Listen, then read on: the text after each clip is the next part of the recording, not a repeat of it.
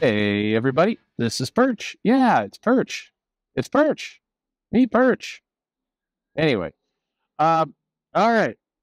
We haven't talked about DC in a while. Well, actually, we talk about them all the time. Somebody is like, why don't you talk more about indie comics? I do, but you're right. You're right. I mean, basically, when I'm answering the viewer questions, it'd be nice if more of you were like that guy who kept complaining about wanting to get the Hellboy sales analysis. Could more of you be like that guy? People are like, why don't you answer more questions about the indies, Perch? Why do you always focus on Marvel and DC, Perch? You big jackass, Perch. Why don't you? Come on, Perch D. Perchington. Quit jerking off in front of the camera and having people scam you out of Bitcoin and actually answer indie comics questions.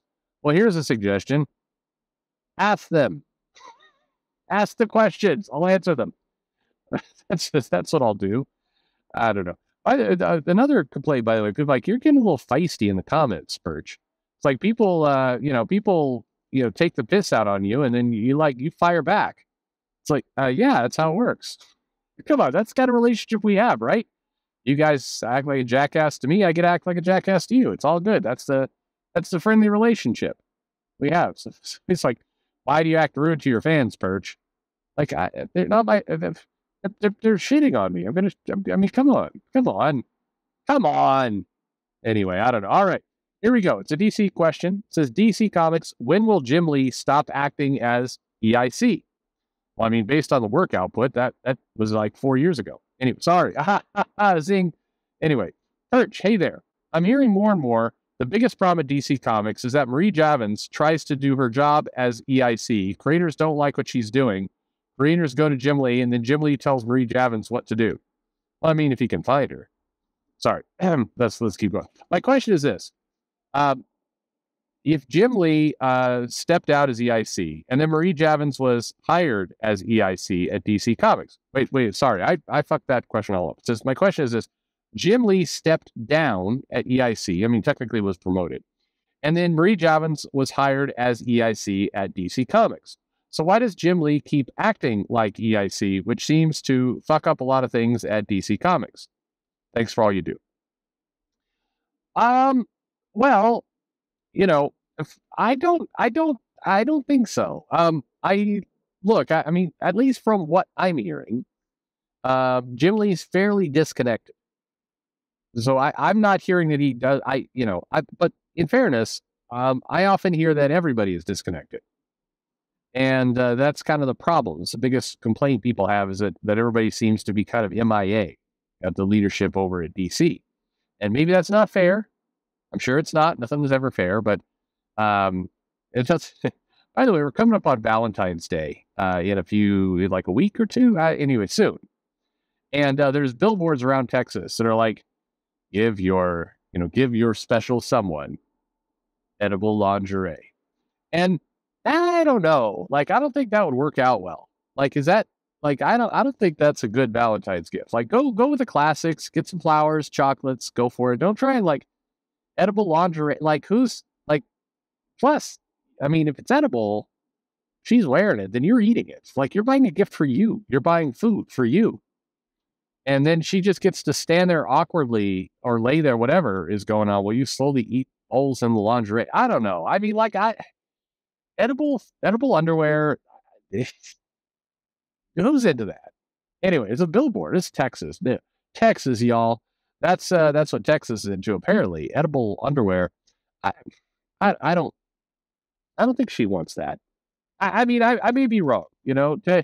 Love advice from Perch. Don't go for the other. Just get some fucking chocolates. Just do that. It's easy. The thing is, you can even go to a pretty crap grocery store, and they usually they dress up the chocolates in a super nice little package that makes it look like you actually spent money on it. You can do this, but don't go for edible underwear. That's no. I don't think any woman's gonna open that up and be like, oh, this is the most romantic thing I ever got. I don't think so. And that cannot taste good. I mean, that's not going to be. That's not going to be what you want to eat. I'm just, don't bother with the underwear. If you want to give her something, then just go to town, but don't put underwear in the middle. Anyway, All right. Sorry, that got awkward there. But happy Valentine's Day, everyone. Anyway, I mean, answering the question about Julie and went into edible panties. Sure, why not? Um, Look, I think that I don't know. I guess from my standpoint, there clearly needs to be something going on at the leadership level of DC. I think that people are reaching out to Jim Lee in part because they are not getting answers from the other members of the leadership team. I think with Daniel Cherry, there's some people who are trying to get to Daniel Cherry, and we're getting kind of zero response back when he was there a couple, 2 years ago. And so, I think they would then, escalate. Basically, you'd go up the chain to Jim Lee. But from what I gathered, I didn't get the feeling like Jim Lee was like immediately like roll up sleeves, like Jim Shooter style, like, oh my God, you have a problem? Well, hang on a second. Let me get in there. I'll fix this for you. I'll get this thing under control. I don't think that was happening either. So I don't know that creators were getting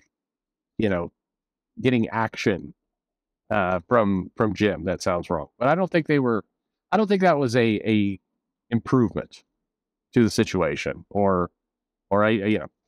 now granted, I could be off, and certainly one way to screw up, leadership and authority chains is if, somebody has a job, in this case, Marie Javins, and Marie's out trying to just do her job and work. But the role of an EIC often has to deliver bad news. Like, hey, no, we're not going to publish your dumb shit. I'm not going to do this. So if Marie is like trying to hold the line, trying to do her job, and the creator's like, well, I'm going to go to my old buddy Jim. And then like, hey, Jim, I want to do this story where, Superman is, he's got this son, see, and we're making a lot of money off of the kid in the Super Sons comic. What I want to do is age him into a teenager and then have him flirt with Saturn Girl and kind of have a relationship with her a little bit. And then we're going to make him bisexual. Like, is that Marie said that was a dumb idea, but I know you've got my back. Can I do that? If that's going on, and the Jim's like, no, damn it. We're going to have to age him up and let him be bi. That's the best thing to do. But first, we're going to have this confusing turn with Saturn Girl for a while first. That's just to really confuse everybody. That's what we're going to do. If Jim Lee's getting in the way and, and making those kinds of decisions, overruling people, then that is a big problem for sure. That's not how you should run a business. You have to trust the people that you put. Look, you put people in charge of things. You got to support them. If you don't support them, don't put them in charge of things.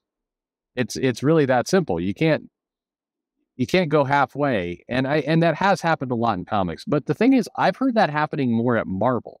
Marvel's historically had some issues with this back in the day with some of their various leadership over the decades, where some of the editors became disempowered because they just go over the head to Tom or whoever, and so there was a whole chain of command kind of thing that they struggled with a little bit. But I don't know. I guess I'm surprised to hear.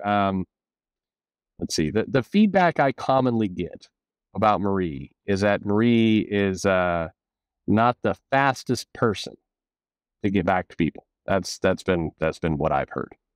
But it's funny because I've met Marie before, and Marie's in many cases kind of a, let's say, self-made woman, but maybe that is the right term. I think she's tried hard in a bunch of areas and done a lot of work on her own to kind of build product and build value. So I would think that she'd actually be the right personality for DC at this moment.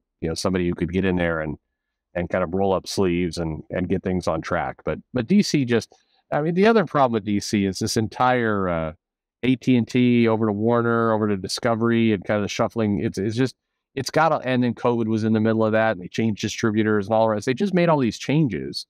And then, nobody really knows what to do. It's the challenge is there's a little bit of change paralysis going on, which, any company will tell you if you do too much change and it's confusing why you're doing a lot of change, then eventually, you kind of lose people in that process. They tune out. They just stop kind of caring as much as they should. And so I think there's there's a certain aspect of that goes on in many cases, and I think DC is very much trapped in that. But there you go. So I guess my comment is, that's not what I'm hearing.